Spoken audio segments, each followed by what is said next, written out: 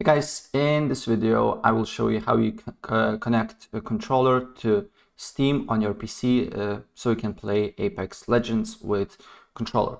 It's quite easy and straightforward, so let me show how. First of all, of course, load up your Steam client and then log into your account if you haven't already. And the next step, what you need to do here, you need to plug your controller to your PC with a USB cable.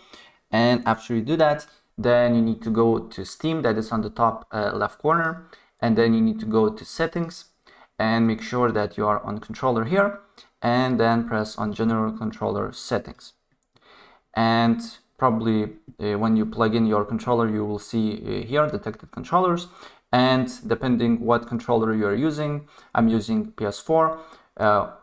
For you, if you're using PS4 or PS5, make sure that this button is ticked on. But if you're using Xbox controller, make sure that you enable Xbox configuration support, right? And also the next setting that you need to configure, on default probably it will be 15 minutes controller shutdown time. So this means basically when you play the game, after 15 minutes controller will shut down. So make sure that is on never, right? And after you do that, just restart the Steam and your controller should perfectly work. And also if you want to change the layout of your controller, you can go to big picture configuration here. And here you can change the basically button layouts here.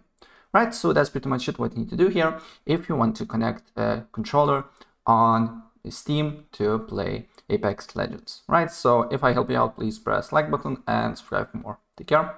Bye.